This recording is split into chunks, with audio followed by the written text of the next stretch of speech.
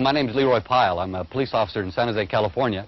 And during most of my 25-year career, I've been involved in firearms training, a little training, education, and also competition. As a result, I've also gotten involved with private citizens using firearms, a lot of safety, schools, and a lot of competition. I'm familiar with some of the controversy involved with firearms now, a lot of emotions. In fact, we're about an hour and a half away from Stockton, California, where I'm sure you're aware of a recent tragedy. I don't mean to belittle that tragedy. I can share those emotions. About a week after that, I had two of my partners killed on the streets of San Jose, so I understand the emotions. But part of my job as a police officer for all these years has been to cut through the emotions and get to the facts. That's the only way you can settle an issue. You have to have the truth. I'd like to share a little bit of the facts with you because I honestly feel that some of the emotions here have impaired any ability to make a good judgment. I have some firearms available that I'd like to show you. I have some in fully automatic, I have some in semi-automatic, and I have some that were designed for hunting. I'd like to show you a comparison, and I think if you have a little better understanding of what these firearms really are for, what they do, what they look like, you too can maybe cut through some of the emotions and make what I hope would be a good decision.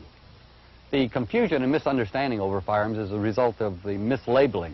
I have firearms here on the table. I have a fully automatic assault rifle, and many times the press likes to use those words, trigger words if I might add, assault rifle, military, fully automatic. This is a fully automatic assault rifle.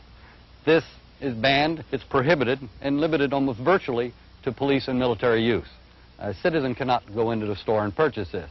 And yet, this is usually one that's displayed on your television set. These are usually the terms used by the news media. Then they'll pick up a semi-automatic firearm. This is a semi-automatic firearm. The primary difference is that the assault rifle, the fully automatic firearm, you pull the trigger once and it will repeatedly fire and will continue to fire until all rounds are expended. This is a semi-automatic firearm. You fire once with each pull of the trigger. If you notice, these two firearms look alike. They look very much alike. They operate entirely differently. This one is legal, semi-automatic. This one is an illegal, fully automatic. They look alike. Here, I have a hunting rifle. This is also semi-automatic and one used for hunting game. This also, being semi-automatic, fires one round with each pull of the trigger. If you notice, these two do not look alike, but they function alike. They are virtually the same, only cosmetically different. It's important to keep that in mind. A person will say this is fully automatic. The uninformed, most of the time the press, will refer to this as a fully automatic assault rifle and this as a fully automatic assault rifle. Please, by definition, this is the assault rifle. This is the only one that's fully automatic. It's prohibited for purchase in the United States except by police and law enforcement. Let me show you exactly what I mean. I've got my hearing protection here. We'll take these firearms out and I'll shoot them one at a time, and you can see for yourself just exactly how they operate and exactly how they're alike in some ways and very different in other ways. This is the fully automatic firearm. It's an AK-47.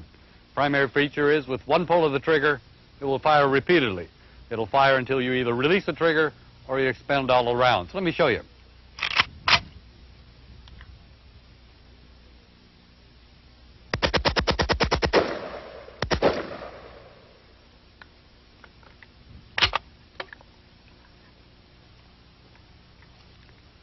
This is a semi-automatic firearm.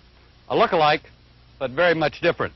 One pull of the trigger, you get one round. So you get another round, you have to pull the trigger again. Let me show you that.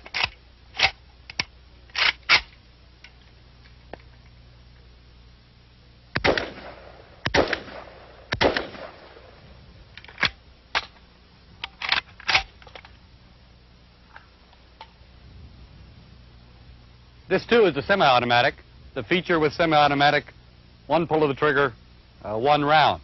If you notice, the action very similar to the other firearms, but very much different from the fully automatic rifle. This too is a hunting rifle. Again, one pull of the trigger, one round.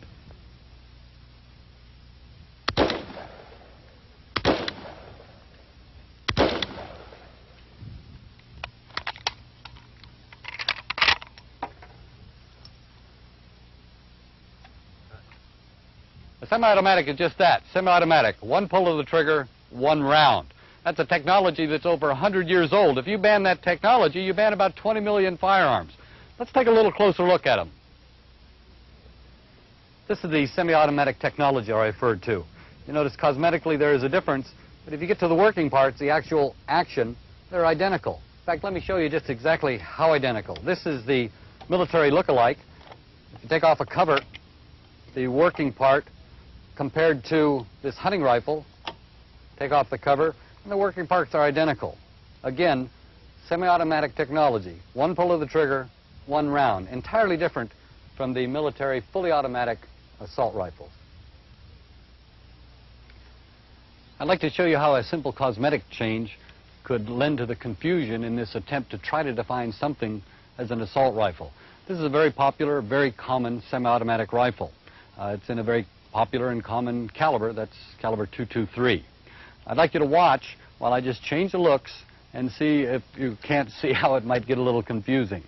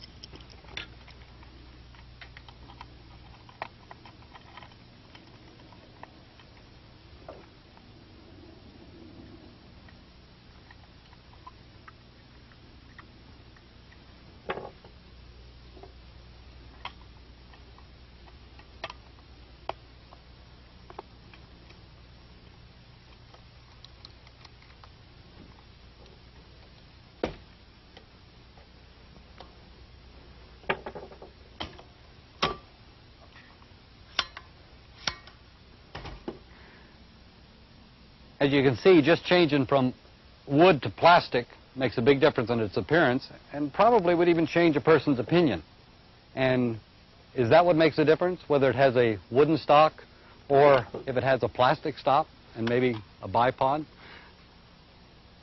Actually, just like in those other firearms that I was demonstrating, the action is the same. The semi-automatic mechanism is common to millions of firearms, not just the rifle. I'm sure any of you shoot trapper skeet, you know that semi-automatic shotgun is very, very popular. For home defense or for target practice, the semi-automatic pistol is very, very popular. In fact, much more popular nowadays than the revolver is. Terms like assault rifle are hard to define. I don't know what an assault rifle is. I doubt very much if a member of BATF could tell you exactly what an assault rifle is. Any type of legislation that's framed and drafted in relation to assault, what we're referring to here this morning is assault or paramilitary type weapons, there will be an inherent difficulty in drafting this. And the difficulty is that it's going to be very hard to draw a clear distinction between what we have as an assault type rifle and a semi-automatic sporting weapon. The assault weapon has a very menacing appearance to it. But this gun, technologically, as far as how it fires, is pretty much the same as a sporting semi-automatic rifle, with the exception that this firearm has an exotic type appearance to it. Put a standard type stock on it and remove the bayonet mount, it would also even have the appearance of a sporting type weapon. Frequently hear reference to the fact that a semi-automatic rifle can be easily converted to fully automatic. That's not true. Why? Because these military-style assault weapons of today are not easily and readily convertible without extensive knowledge and modifications to the weapon and or a substitution of available parts.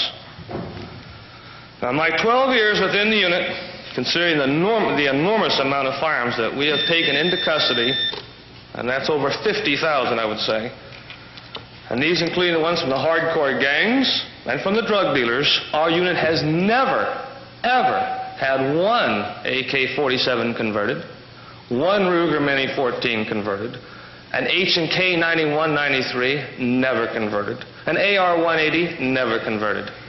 So this media blitz of many of these assault weapons or supposedly military-style weapons are being converted to full automatic is not true. So millions of law-abiding citizens own this semi-automatic technology.